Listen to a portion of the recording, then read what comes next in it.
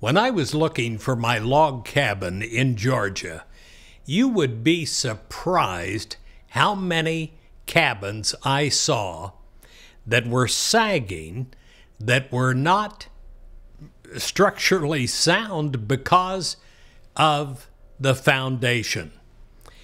And so often in our own human lives and our spiritual life, that is the problem.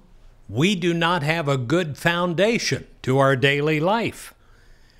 Well, what will build you?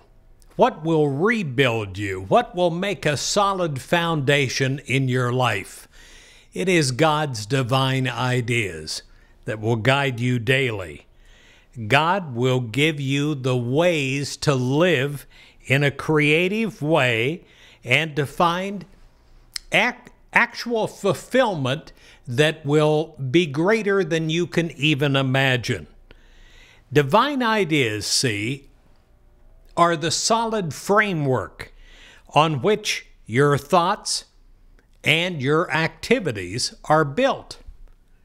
How do you receive divine ideas? Well, you become aware of divine ideas when you go into prayer, when you listen to the still small voice of God. God is the source of divine ideas, higher thought than human thought, that will give you life, that will give you health, that will give you wholeness, that gives you abundance and love and wisdom. In other words, all the good things of life, the solid foundation of a good life. Joy will fill you too as you become sensitive to divine ideas and realize the power of divine ideas to transform your life for the better.